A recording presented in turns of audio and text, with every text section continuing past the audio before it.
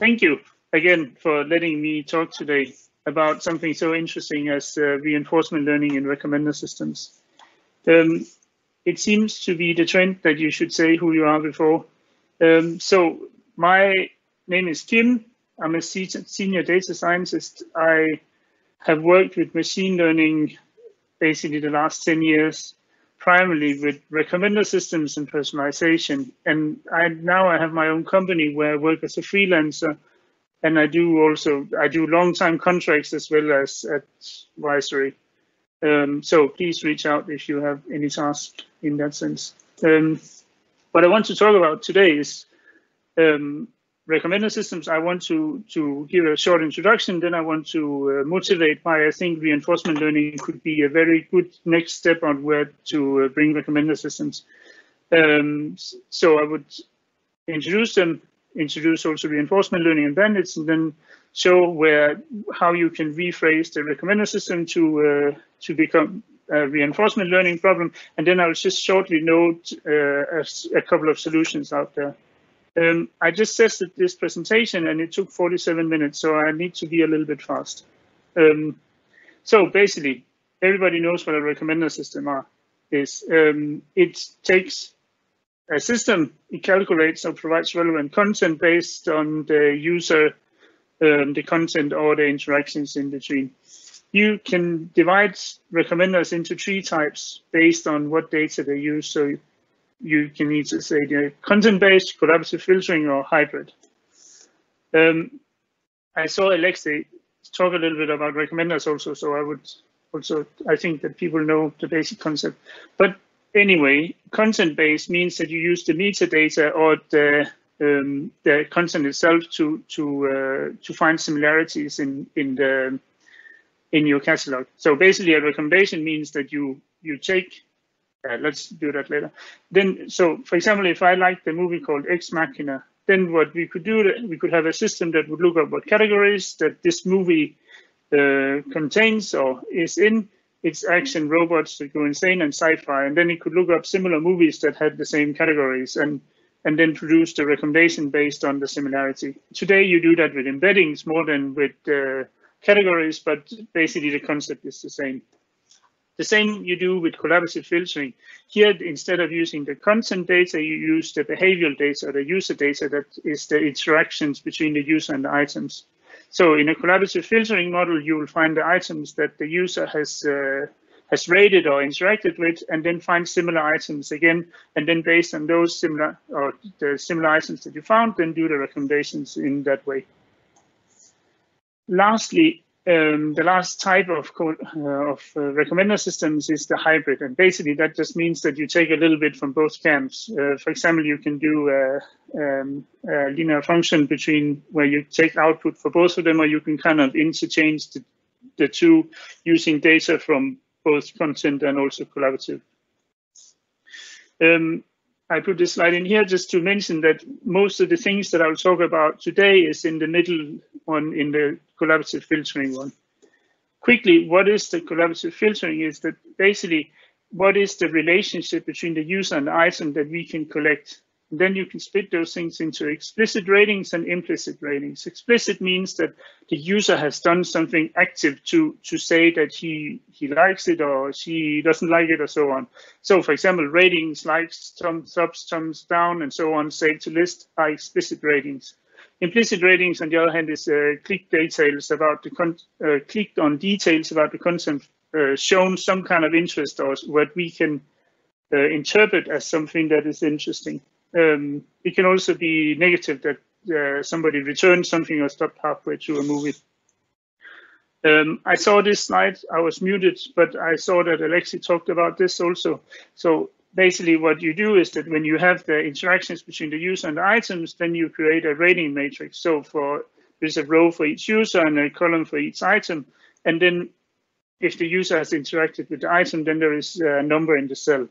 This is a very sparse matrix. So the way that you want to do it is that you want to condense the signal inside of this matrix. And the way that you do that is by creating embeddings or creating user factors. Basically, when we talk about NLP or most other machine learning models, we talk about creating embeddings for items, and this is just an early version of creating embeddings. One thing you could mention is that what you actually do here is that you try and minimize, create vectors of or matrix, user factor matrix, and an item factor matrix, such that you minimize the expression that is in the bottom of the list. Some of you would probably say that, okay, so it's an AI conference, so why not just talk about neural networks or deep learning all from the beginning? And the reason why I stick to the matrix factorization and not some extensive deep learning network is that there is an article that came out in 2019 at the Rexis conference that actually shows that a lot of the neural networks that seem to have gone to become state of the art actually could be beaten by a much simpler algorithms like item nearest neighbors and user nearest neighbors and so on. So stick with the old ones for now, and then if you have to implement the recommender system, then start with the matrix factorization. Then you can always go and progress after that and see that you can get something more complicated perform better. But to start out with, do this one. Another way you could look at recommender systems is that instead of doing rating prediction as what the matrix factorization do, you can also look at it as a list problem. So learning to rank, again, this was something that Alexi mentioned in regards to search. This is also something you do with recommender systems. The idea is that instead of trying to predict a rating, what you want to do is that you just want the order of the different items. So it doesn't actually matter if one item is predicted 5 or 10, as long as it's predicted more than the ones that it should be on top of, and less than the ones that it should be under. And then that way you get a better prediction, how to say, space where the items will be ranked in a better way. Again, when you do rating prediction, then it's actually what is in the top one is, which is called point-wise learning to rank. Then you can do the pairwise learning to rank, where you compare two items all the time, and then the list-wise, where you compare the list. Pairwise, there is something called the Bayesian personalized ranking, which basically what it does is that it uses the matrix factorization model as a trainer, and then it just creates another function that you should optimize instead. So if you already did your matrix factorization, then the DPI is a good one to move on to. I forgot to put a link to it here, but reach out if you're interested. With all these recommendations, then basically we can get this list of slates. You can imagine Netflix or Spotify or so on, and which creates this whole page of recommended items for you, which you can then dwell on and love. But the problem is that if you only see these ones, then it turns out that there is a feedback loop. So basically you see these recommendations, then you react most to those recommendations because those ones are the ones that are presented to you. But that loop will end up reducing the number of items that are there and actually increase the popularity of popular items and then reduce the number of items in the sense diversity is going to be reduced. So one of the things that you should be very careful with is that when you personalize everything on your page, then actually you risk having to go into the filter bubble or have this feedback loop. And actually, this is one of the things that we would like to avoid. Another thing that you should consider is that when you do a traditional recommender system, then what you kind of do a global picture or embedding of your user that has just one presentation. So basically, if I return to this page over and over and over again, then it would be the same recommendations. Of course, if other users interact, then the data will evolve and so on, and slowly the recommendations would also change a bit, but generally it will be the same. And actually, this global picture is, what if my mood is different one day? I like most sci-fi, but sometimes also like Italian crime movies or British comedies or something like that. And why the system should also be able to cater for things like that. So one of the ideas has been to come up with a session-based or sequence-based recommendations where you, instead of looking at the user, what would be the next thing that the user would like most, then see, okay, look at it as a trajectory where you're going in some direction. Today I'm in my Star Wars mood, so I watch all the Star Wars movies and things related to that, or something similar to that.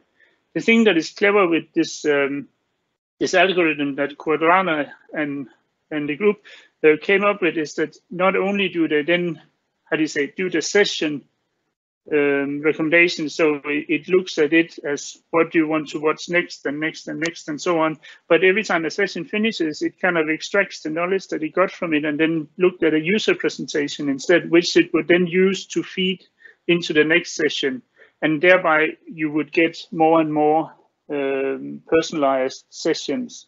Again, with the how do you say, with the option where it can pick up on whether you are in the mood of watching, I don't know, action movies or cartoons with your children and so on.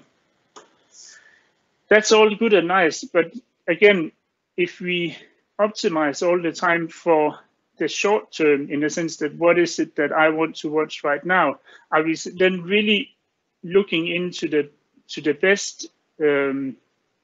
best way of making our users happy?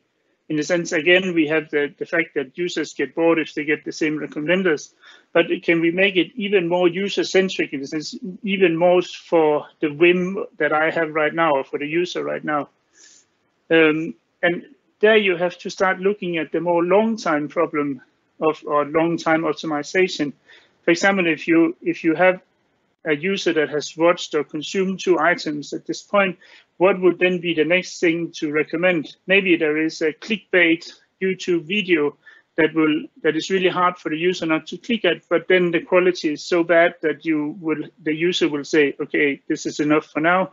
Or rather, should you recommend something that has a higher quality and would then have the user to stay for a longer time, risking that the probability that the user will consume it is a little bit less? That's the kind of the challenge that you should try and approach if you want to have kind of increase the lifetime value of the users. So basically, the things that I just mentioned, there are more things, of course, but this was just what I have time to talk about, is that we would like to do the more user-centric, avoid the feedback loop problems, and then try and do long-time optimization instead of short-term, and then need for more diversity. That was it for recommender systems. Now let's move on to the reinforcement learning and multi-arm bandits. So everybody knows what supervised learning is, otherwise you would have fallen asleep long time before you actually arrived to my talk today. But so supervised learning is about that you have an agent or a model that tries to predict labels, and then it takes it with the environment and it responds with the true label. So if the predicted label was close to being the true label, you don't really know, rather than it's just the right or wrong answer you get. While if you think about, how to say, so you can say supervised learning is that you have a teacher that tells you what is correct and nothing else, while reinforcement learning is more like a child learning by itself. So you are in an environment, you can select an action, and then the environment will reward this action. Then reward is also negative in this sense. So if a child lights something on fire or something like that, then a negative reward will also be considered a reward. The most simple things that you can talk about when you talk about reinforcement learning is normally A/B testing, but I'm going to skip that step and then move on to what they call multi-arm bandit. Just to start simple, let's start with a one-arm bandit instead. Basically, a one-arm bandit is a slot machine where maybe you can earn more money there than you can in the stock market.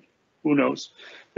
Where the idea with the slot machine is that it has some kind of function that dictates when it should pay out winnings. So the question that is asked is, should the user actually go and put a coin in this machine? Usually what you talk about is the multi-arm bandits, and the user is standing in a casino where there is a lot of different machines to choose from. And then the question is, which one should he choose next? in the sense that if you imagine that you have, I don't know, 100 different coins, should you then use it on one of them, or you should use it on all of them, or how should you do it?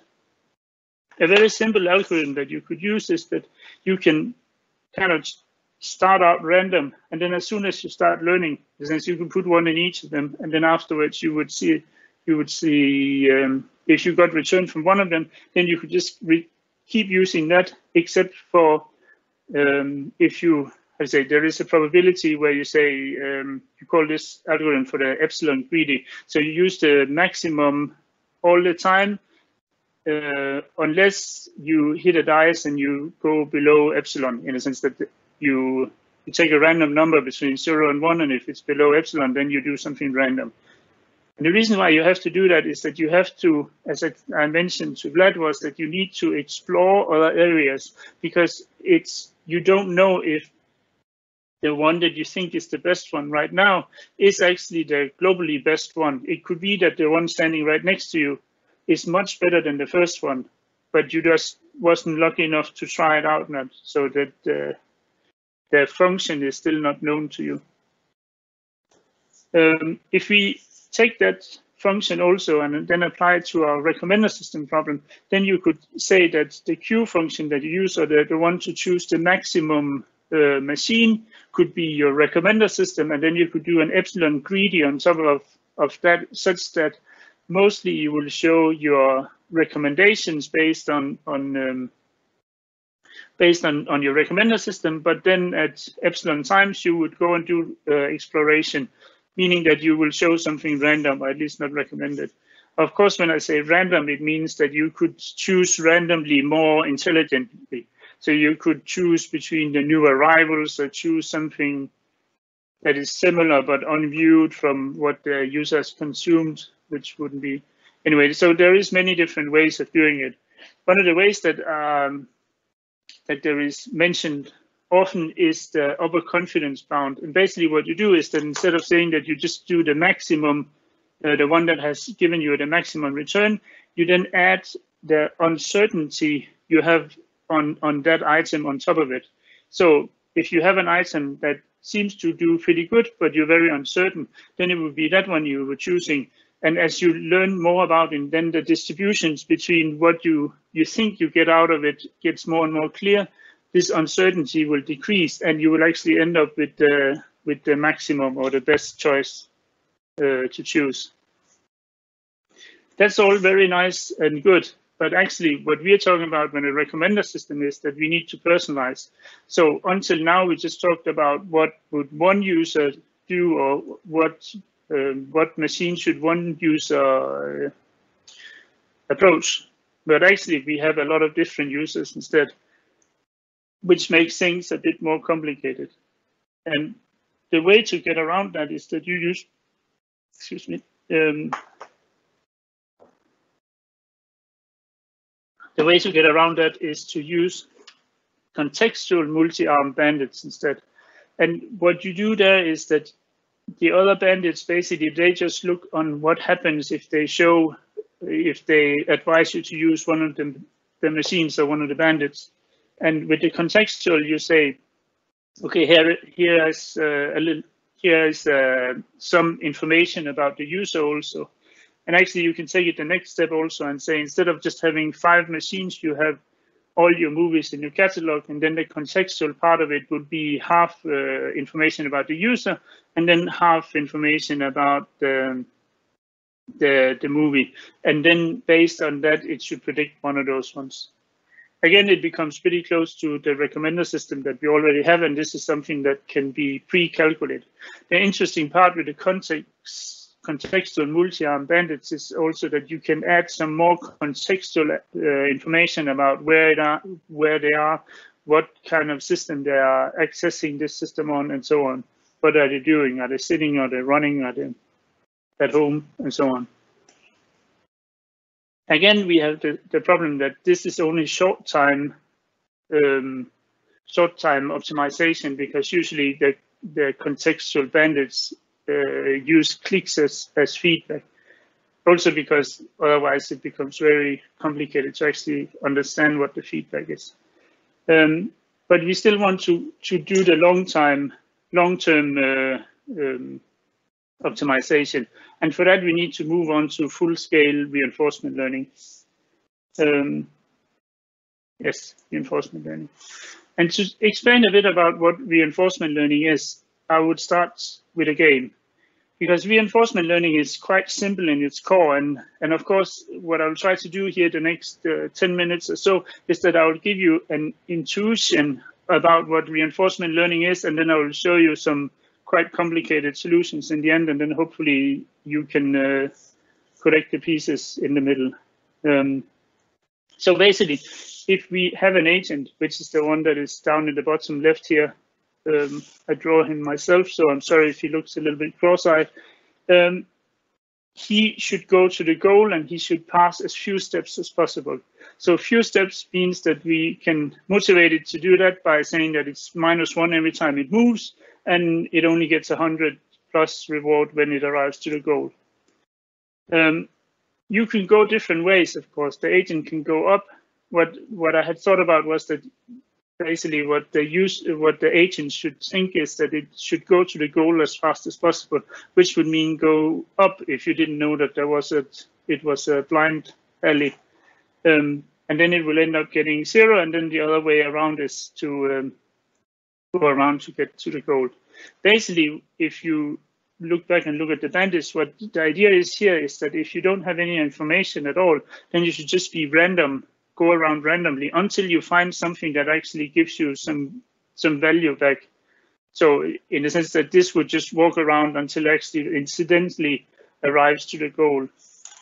And the idea is that in this simple case, you can do a table where each position of the agent, sorry, is denoted by a row, and then each direction it can go will then be will then have a value. So you could look at it as the probability that it should go this way, or the, how to say, how strong the value should be if it goes that way. So if it was 0.1, for example, then it was low, while 0.9 was something that it should for sure do. We can calculate the values for each of the steps when it arrives to a goal and it terminates, for example, by saying that so it had gotten -1, -1 for all the steps where it didn't arrive to the goal, and then 100. So that would be 93 in the end. You can then take and calculate back. So basically, the first step that it did to the right actually was a good step. So we get some value back from arriving to the goal this way. Of course, it would normally end up with it having gone around in circles for a while before it actually does it like this, but just for the matter of being fast. You use the expressions below to calculate what reward you got at each step. There is the gamma here, which is, I actually don't know if you can see my mouse. Anyway, so there is a gamma in that expression, and the gamma is what you call the decay. And when you talk about reinforcement learning, there is the number of steps into the future should you actually regard as value, because how short term do you want to have it? So it's 100. If somebody buys clothes for 100 kroner next year, should that give the same value as if the customer did it right now? That's something that depends a lot on the problem that you're trying to solve. Another way, so what you saw here is what you call Monte Carlo feedback, and that requires a long wait before you actually start updating the weights of your system.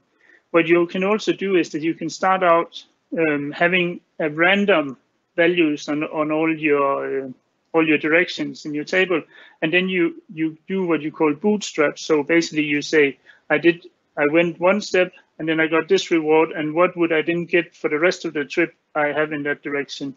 And then slowly, as the bootstrap learns, as the queue function learns more and more about how how the actual values are, the better this thing gets. And in the end, it's actually a faster way of learning than it would be to wait until every episode terminates. Of course, it depends on how long the episode is. If you talk about bandits, then an episode is always only one step. then it terminates, and then it doesn't matter. So basically, if you have this table, then we can do this, what we call queue learning. So you are in a position with your agent, and you ask, where should I go? I find the row in the table, and I look up, and then before you decide whether I should move, I say, should I exploit what I know right now, or should I explore? Again, most of these queue learning algorithms start out using the epsilon greedy, as we already talked about, but of course, again, you can use more interesting exploration methods also. And with a table like that, then you can start saying, okay, so this table is of course very small, but you could do approximations of the table. And here we can start talking about using machine learning or deep learning as such. And then you have what you call deep reinforcement learning suddenly. One equation that I wanted to add is that I wanted you to just show you that basically what you always try to optimize when you talk about reinforcement learning is that you want to have the expected cumulative discounted reward. You want to maximize that. And again, that was just the rewards that you get on each step when you do it. And you want on average, every time you do an episode, it has to be as high as possible. And again, the gamma is something that is how much should your value decay over time.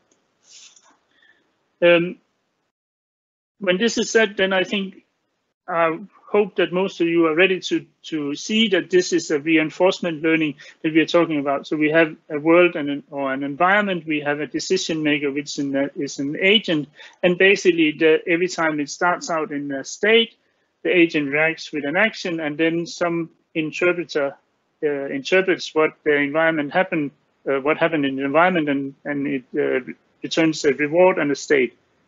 One of the reasons why there is an interpreter is that you don't always know the exact state that the agent is in actually. And if over a beer someday, then we can also discuss that the actual state that is returned when you talk about recommender systems is also debatable whether that is fully observed or not.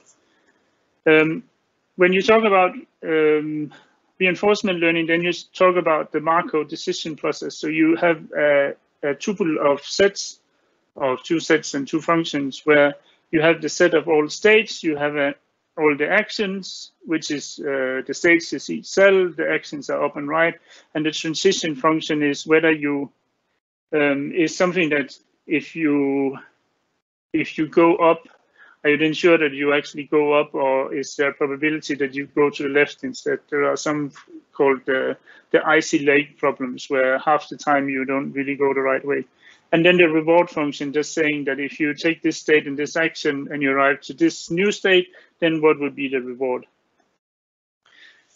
Hopefully now you should be ready to understand what that algorithm that beat all the humans in Atari games do, because basically it's a queue learning algorithm, so it's an approximation of that table that we just saw. So if you look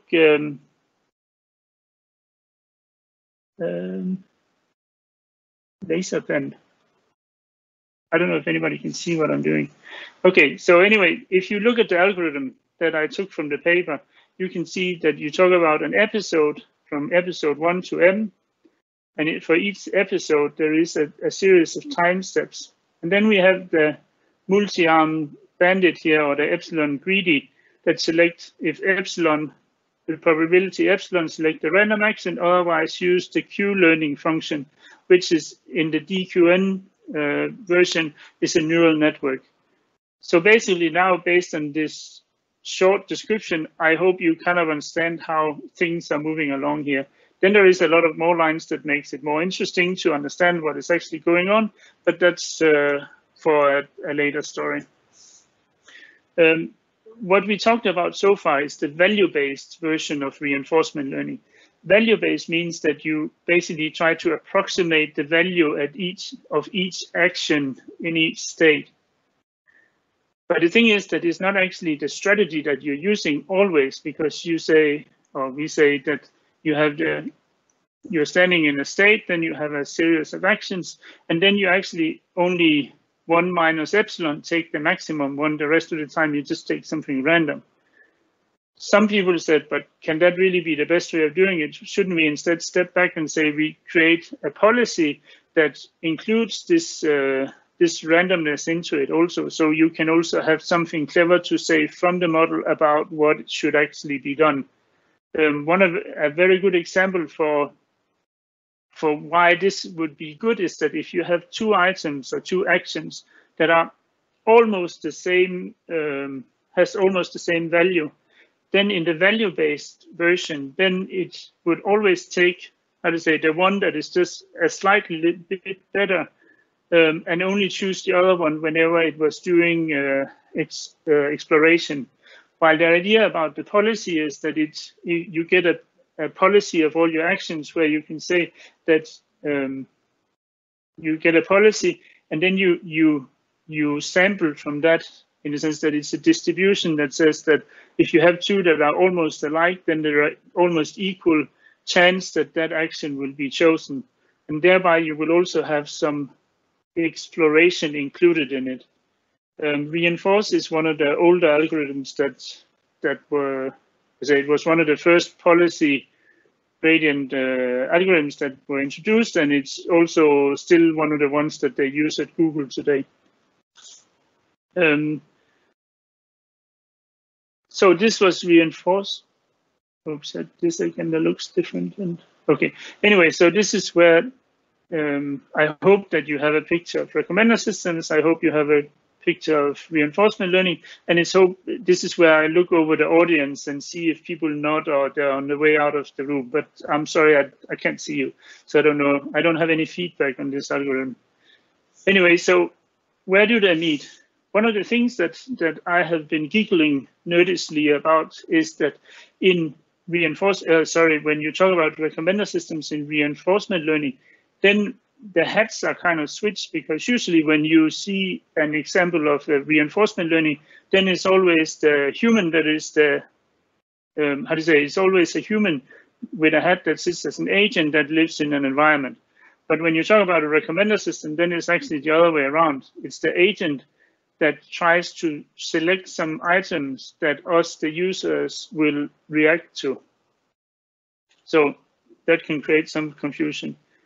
An environment is everything that could influence on it. So it could also, to have a complete state about what is happening in your environment right now, could be whether it was raining or sunny, or whether it was cold or warm or alone, and so on.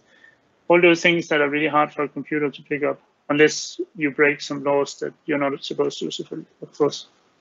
If you go back to the Markov decision process, which is how you define a reinforcement learning, then the way that you can do it is that you can say that a state is the user's consumption history before time t, along with some contextual information. What is important to remember here is that that a state is not equal to one user. It's equal to a configuration for one user. So if I have watched Star Wars 1, 2, and then another user has watched Star Wars 1, 2, 3, then as soon as I watch Star Wars 3, then I become in the same state as the other user. So states means just what we have consumed as users, more than each user is one state.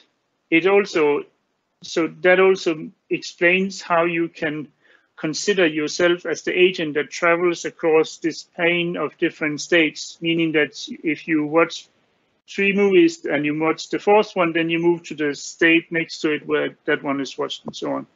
If there's more than 4 movies, it becomes a bit complicated to draw it though. Anyway, so the set of actions will then be all the movies which could be recommended, and the transition function is again whether if you recommend something to the user, will they then actually watch it and transition to another state, or will they just ignore it? And then the reward function will be something that shows how if the user consumes whatever was recommended or not. recommender systems as reinforcement learning problem there is problems. It's not something that is easy to solve. I'm lucky in the sense that I'm just here to talk about how you could do it. So I don't have a solution to present to you guys. Of course, there is a lot of solutions out there, and there is research being done saying that it can be done, but it's something that is not really easy to achieve. So more research is needed. More people should try it out and get better at understanding how it is. So one of the issues is the large catalog, in the sense that you saw the drawing of all the multi-armed bandit. Imagine that if you have 1 million different items in the marketplace, or Netflix that has 70,000 movies and so on, then there is a lot of things to try out, a lot of actions to try out. Another problem is that things evolve. New users arrive, items are added and removed, which is also something that you need to do. This can be solved by doing exploration and pushing things in like that. And then the last one is that those DQN that beat the humans in a tie, for example, they use simulations to get good at it. So they played against themselves inside a simulation. And I would encourage you to try out and do a simulation of the recommender system also. But actually, the problem is that unless you just replay the data that you have collected already with a recommender system that was not as good as you wanted, then you need to do a simulation of a good recommender system. But then you will actually already have solved your problem, because then you could just use the simulation recommender to recommend things in the real world. Finally, I want to give a few, very few list of examples on how people actually have done it in practice. And I have an empty slide here. That's pretty sure that was not supposed to be there. Let's move on. So I talked about the big action space, and one of the solutions that has come up with that is Dulac, Arnold et al. That has found an article that has written an article about deep reinforcement learning in large discrete action spaces. Basically, what they do is that they create embeddings of the actions or the items it would be items in our case, and then what the reinforcement learning agent predicts is a point in this embedding space, and then you take a k nearest neighbor to find the items that are close to that point in the embedding space, and then you use another model.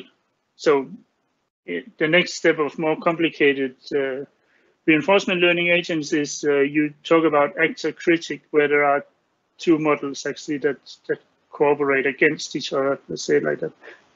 And so in this example, the actor will find the embedding point in, and then it will find the k nearest members, and then the critic would say which of these ones are actually the best one. Another place where reinforcement learning seems to have gone to great success is Spotify, where they actually usually personalize, or how to say, higher click rate or better optimization of recommender systems are means that you go towards more popular items, also as we talked about in the feedback loop, but also generally if the more you optimize, the smaller the space of items that are actually returned becomes. Here, Spotify has been using reinforcement learning to actually show that they can come up with recommending less popular items and more diverse items, and the reaction by the users are good. It's better than before, which is surprising and something that is really great. YouTube has quite a more complicated version of the reinforced recommender system, or the reinforced algorithm in their recommender system. I'll just skip past this fast, but I recommend you to read it. It's a bit difficult to understand, but it's still very interesting. And one of the things that in the first article that they noted was that it takes really a long time to actually include the user response into it. So in this year's conference, they came back with an article where Min came back with an article how they they improved the user response model, so they understand faster and learn faster. Just an example of that shows that it does actually work, at least in YouTube, is that you can the result of putting this into production. And here we're talking about the Slate Q, which is a Q learning algorithm that recommends whole lists of items. It actually improved everything by 1% over 3 weeks. So there are two things to mention about that. 3 weeks is really horrible if you want to test something. I don't know, most A/B tests or trials of new models would have been taken out of production long ago. So 3 weeks that it managed to show that it could do something was incredible. And then you say, okay, but 1% is not really something that is interesting, is it? Because that's such a small improvement. But if you think how big YouTube is, then imagine that you increase engagement by 1%, then that's insane. One thing that you should consider is that until now, reinforcement learning has been very successful in games and robotics. And as you see a lot of examples on, you see the, what they call the Boston robots that run around and doing police jobs. And you see how all the video games and board games are being beaten by computers by now. But there is actually not so many successful user applications yet because of the knowledge is not there yet. It's also due to scale and user latent state and so on. But I think that it's a place where where there is great opportunities to improve both your personal algorithms, but also to move forward in this field. And as the last slide I wanted to show you is that what you can do to get started. And of course, I would recommend you to start with my books, so you get a good understanding on what recommender systems are. It doesn't talk a lot about deep learning networks, but as I mentioned earlier, we don't need those ones anyway. Then I would move on to learning about deep reinforcement learning, and there is a good book from Morales that I could recommend. Then get some data and start studying algorithms. Basically, with recommender systems, the best thing you can do is to try and create a site and then find something you can recommend that you can view, because it's only fun when you do optimizations, of course, with metrics, but also when you can actually see the results are good. There's a website with my book that you can then play around with. Moving to reinforcement learning, then there are a lot of simulation tools out there where you can teach it to play tile games, but also there are some simulators now where you can also simulate recommender systems. And then if you want to continue working on it, then contact me. And that's my last slide. So questions?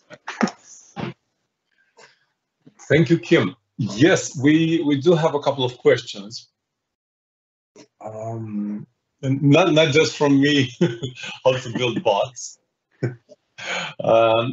One is, have you considered using or deploying GANs in order to improve the performance of the reinforcement learning-based recommender systems?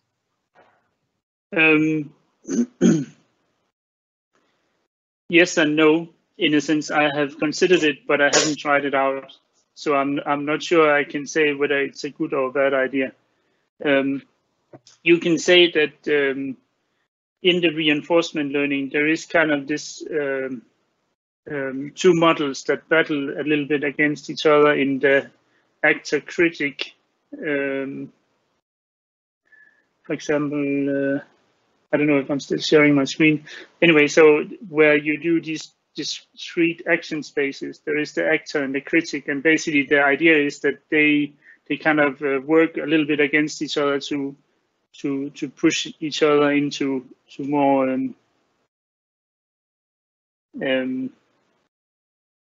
yeah. So I think without becoming very complicated, I think it's a good idea to try it out, but I can't tell you whether it's something that is worth pursuing or not. Yeah, results may vary. Exactly. Okay, duly noted. Also, how do you measure, speaking about evaluating GANs or something else, how do you measure the performance of a model? You know, that there's a question. For example, simple metric. Do you use simple metrics like root mean squared error, or what would you use? I would use, so the result of a recommender system in what I think about is that you have this slate or list of 10 recommendations. So I would say if any of those 10 items are something that the user would consume, then I see it as a success. Then you can how to say, so either you split your training data and your test data, so there is only one element in your test data for each user, and then you say, if the recommender can find that one, then it's a good result. Otherwise, you go in and you look at the ranking of each of the items. So usually I would use precision at 10 or one of the other ranking algorithms. Also because if you read some of the scientific papers, then they're saying, so precision at 50 is very good. But precision at 50, then I don't know, if you go to Netflix and then you look at one of your rows, then how often do you actually scroll down to number 50? So possibly the precision of 50 would never actually work in real life. So that's what I'm using on the model that I'm training on my computer right now while I'm talking, at least. But it depends on what problem you're trying to solve. Yeah, I imagine it would be also valuable to include some sort of a time dimension, because yeah, if your model on your training set, I don't know, recommends something, and in the test set the user consumes that something 2 years from now, it's most likely a coincidence and not something a good result. That would be a good next step, that's for sure. All right, yeah, those were the questions we had. Okay. Thanks. Sorry. I just said okay. Thanks so much, Kim. It was quite interesting. I got some ideas. Yeah, tomorrow